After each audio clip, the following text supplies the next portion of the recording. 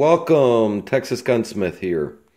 Today we're doing a first impressions with a Century Arms C39V2 Magpul fixed stock version. The very first thing I noticed was the barrel. And the barrel is thick. Thicker than normal AKs. I would say if it's not exactly a Type 3 spec barrel, it's a lot closer. The barrel's heavier, and I was interested in that because I thought there's a chance maybe if the barrel is machined right, and with the heavy barrel that way, it could handle heat maybe a little bit better and also maybe improve accuracy. From a lot of what I've read and seen in videos, people are saying it has a Green Mountain barrel, and it very well may. Now, I wrote an email to Green Mountain, and I asked, is there barrels in the new Century C39V2s? And they responded, and they neither confirmed nor denied. What they said was that the barrels in Century Arms C39V2 is proprietary.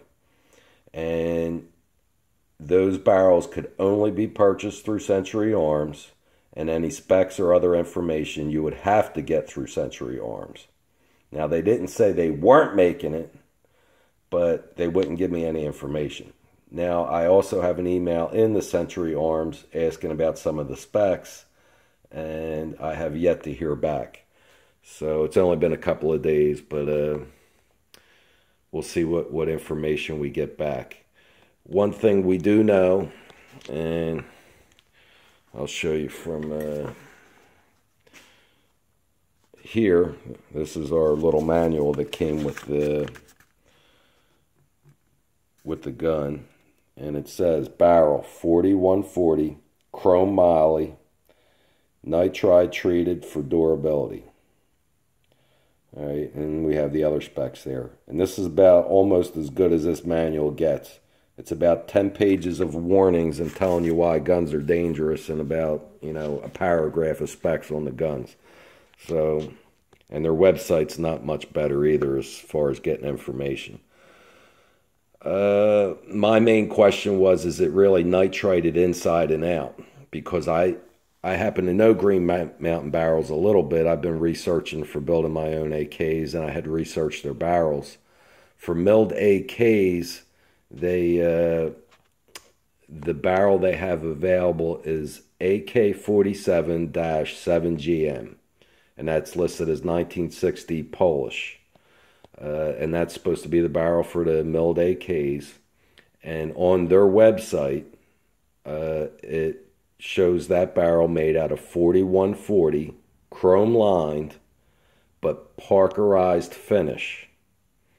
Now, all the advertisement I've seen on a C39 claims nitride. Now, is the nitride just external, internal, what? I don't know.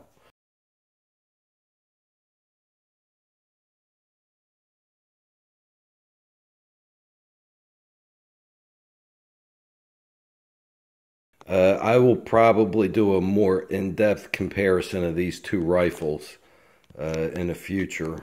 Not really my intention to do right now, but I did want to show you the barrel thickness, which is what drew me to this. On the Arsenal barrel,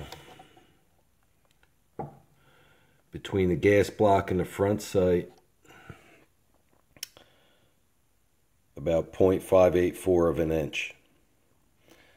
And on the Century,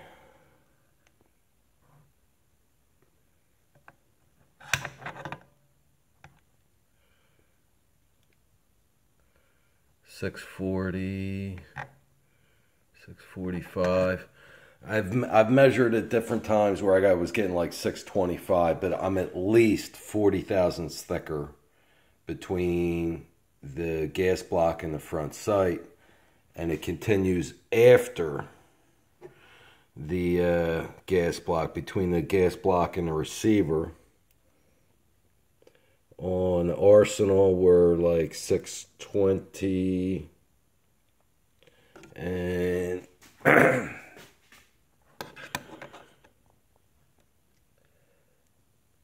684.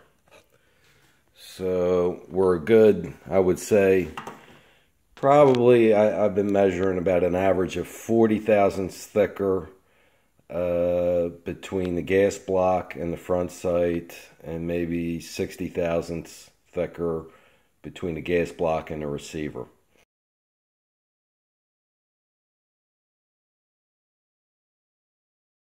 I hadn't thought I was going to get one of the V2s, mainly because you can see the lack of a side rail. To me, I thought even though the gun has a lot of good reviews, the lack of the side rail, maybe I'll just wait until V3 comes out and maybe that'll have a side rail. I really thought that was a monstrous fail on Century's part by not putting a side rail on there. In my mind, one of the biggest concerns for the C39V2 is being able to add a side rail for an optics mount. Now, there are many available from different manufacturers and things like that. There's also different lengths, so you might want to check into that if you're going to do it. I think it's the 74 is longer, and that ain't going to work on this one. You're going to need definitely the 47 style. You need to drill 3 holes and add rivets. Not so easy for, the common guy, I think. There is one from UTG available where you can drill and either thread the holes or add nuts. I think they send their package with nuts. I'm not sure that I'm in love with that. For me, one of the largest concerns is the forward hole, because it falls to the mag well. So you can't just plow through and add a rivet. There needs to be a slot on the inside to allow the rivet to be smashed down. And we have our Arsenal SAM-7R here, and you can see we have the mag well and the rivet here. I'll end up pausing for a second just so I can drop the mag, flip it over, and I'll show you the slot that's machined on the inside of the receiver so you can have an idea. All right, as we look inside the receiver, you can see the rivet, I hope. And you can see the inside of the receiver is machined down a little bit to allow the rivet to be squished down. So you got to have that for the magazine to be able to fit right. That rivet's got to be mashed down so that it's flush with the higher portion there inside of the receiver. So we could see the Arsenal rifle has a pretty large machined out notch there. And I'll show you, 1 second here, I'll show you the inside of the C39. Alright, we're looking inside the C39 right now. And it does have a machined out notch. And it will be in the area of where you need to put that rivet. But I can tell you the notch is smaller. So you're going to, my lighting ain't so great here. I'm trying to get it so you can see. But the notch is smaller. But I think it will be serviceable for what we need to do. For those of you who might be interested. Here we got a little bit better light so you have an idea. See, the notch is a little bit smaller where that rivet needs to go. So, some care is going to be needed to hit right in the middle of it, but it will work for the rivet for that side mount. So that's a major plus. A few features of this particular gun is it has a chevron muzzle brake. Very attractive. I do like the brake. I think it's really nice looking, and you're supposed to be able to attach a silencer or suppressor on there.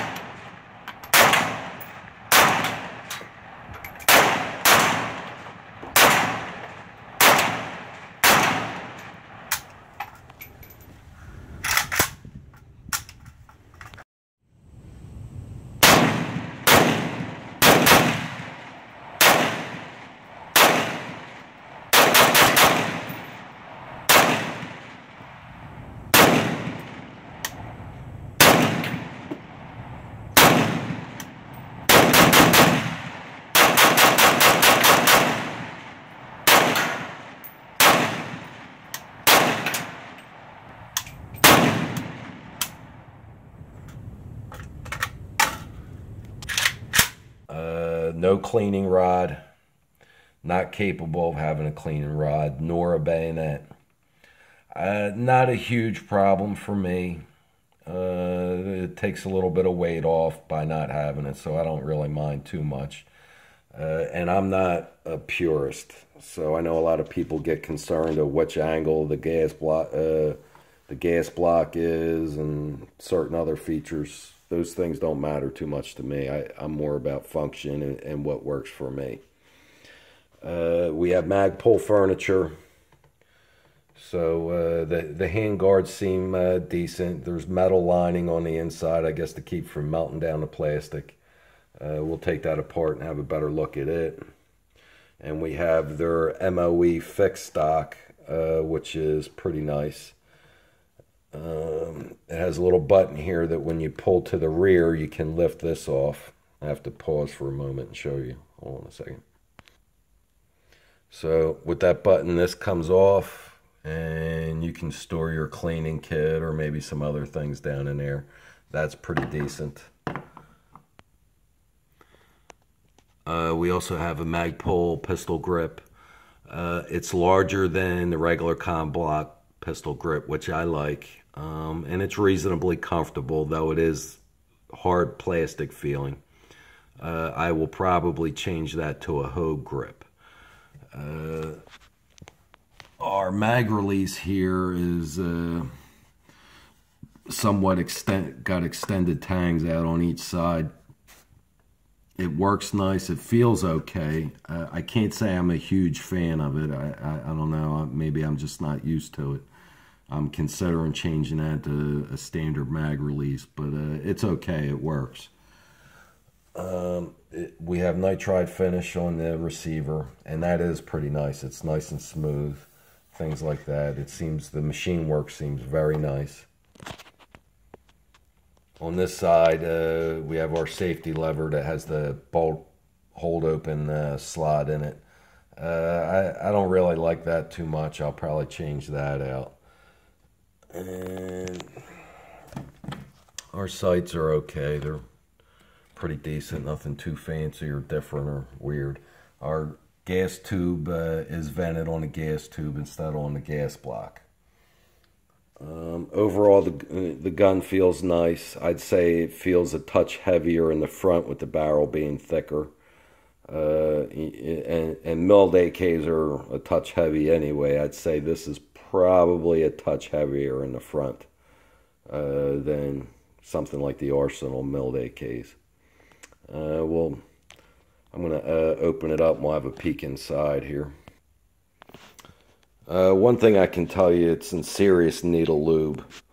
This gun, when working the action right now, I mean, this is brand new out of the box. It's kind of dry, so you don't have that real nice feeling like you do after a gun's lubed up or whatever. It's definitely going to need to be lubed up. It's not quite as smooth as it should be yet. But I think that's just the lack of lube. Looks like they just put everything together really dry. The bolt carrier, big difference than normal AKs is we have lightning cuts in here. And I'm not sure how I feel about that. I'm sure it reduces weight. I think I heard something that it's supposed to help with recoil. I don't know about that, but will it hold up over time? I'm not sure. The one thing I noticed is there's a line running down, so I'm not sure if this is a cast part or not, but we have a line running down it that would make me think it may be cast versus machined. I don't know. You know, this is a replaceable part in my opinion. Of course, headspace would have to be checked or whatever, but if it comes to it and I don't like it enough, I'll change it out to a more normal bolt carrier. Pistons, nothing special.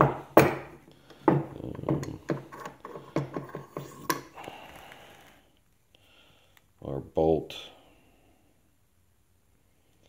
It is a floating firing pin in here, not spring-loaded like the Arsenal bolts. I can tell you that. I do like the spring-loaded firearm pins. They tend to be pretty beefy, and I like the spring coming out the back a little bit. So, our recoil spring, it's supposed to be a wolf spring, and inside, not the twisted springs that you see on the typical AKs. Again, these are wolf springs, is my understanding. It is a double hook trigger. One thing I do like, this is Century's new proprietary trigger, I believe, and the hammer is nice and rounded, so that's going to help with the action. You know, typically I would take a G2 trigger and round it down myself and get it smoothed out. This one already rounded and looks pretty good. I haven't taken a measurement on the pull weight of the trigger yet. I ought to do that, and we'll see what that is. It does have a little bit of a wall right before the trigger breaks, if you like that. So we'll pause for a moment. Sorry, I don't have a camera operator here with me, so kind of managing everything by myself. I just reassembled and did a trigger pull test. It came in at about 3.5 pounds with my gauge. One thing to keep in mind, particularly with a milled, is you don't want to let the hammer slam down with the bolt carrier out, because you could damage the ejector there. So you want to lower that carefully down instead of just pulling the trigger and letting the hammer fly.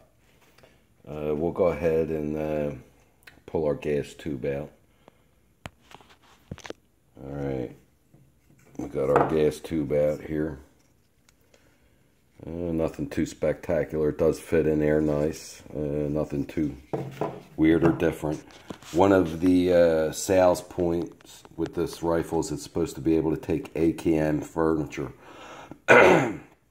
We'll pull the lower handguard off and have a look inside to where furniture might attach inside the receiver down in here, and see how that does. One thing I can tell you, it is a little bit different than your typical milled AKs. You can see we're square cut here, and our arsenal is angle cut, and you can see our stock adapter is compensating for that because it's angled to make it square. So I do know that's right, and in doing some pre-checks, I don't think you're going to be able to use every AKM style stock because it's still not a stamped gun. I think you're going to be relegated to using either wood furniture or Magpul furniture. I do think, you know, like the Zukov stock and this MOE stock will work, but you're not going to be able to just put every kind of stock adapter in here. I already know that. Like this style Kines adapter is not going to be able to slide all the way in to get underneath the pistol grip nut because it's just how it's machined. So you have an open spot inside that comes to about here, and then the metal inside, the way it's machined is thicker. You're not going to be able to come all the way through. That's something I do know. We'll go ahead and pull our lower guard off. To do that, we just need to raise the lock here, move that out of the way, and then pull down on the front and slip it out. I know this furniture's a little bit tight, so I need to pause for a moment. And here we have the inside of the handguard. We have like a thin metal heat shield inside the plastic handguard there. As we come around and look inside the receiver here, you have a certain amount of room to catch the ledge, which a lot of hand guards use is something along that line to get in there.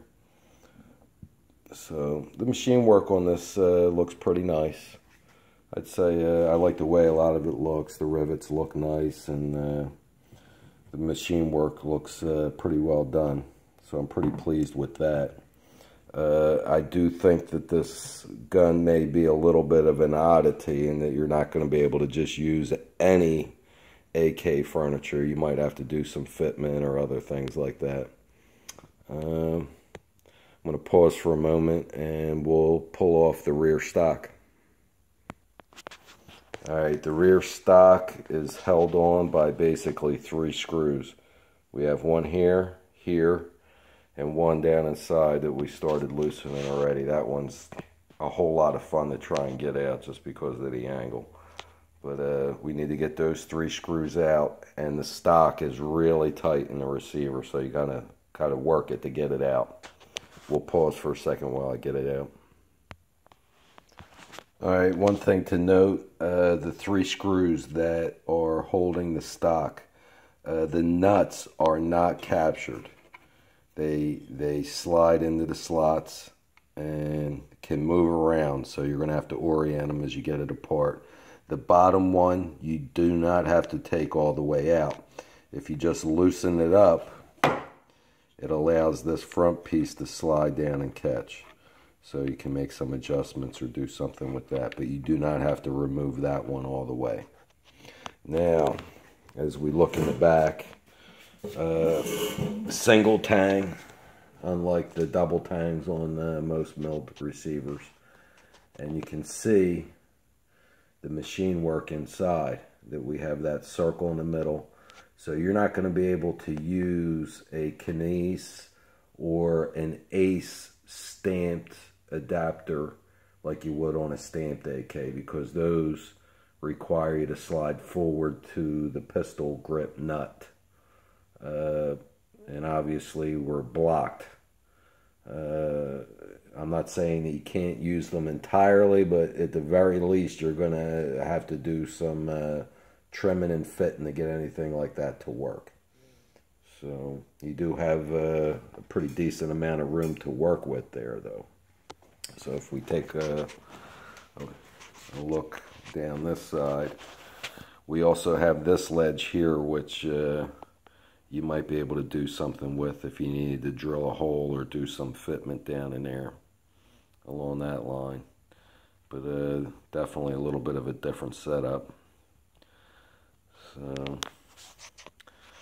at any rate, this is what we look like mostly stripped down. I'm going to take a few minutes to get the pieces put back together, and we'll be back in a moment.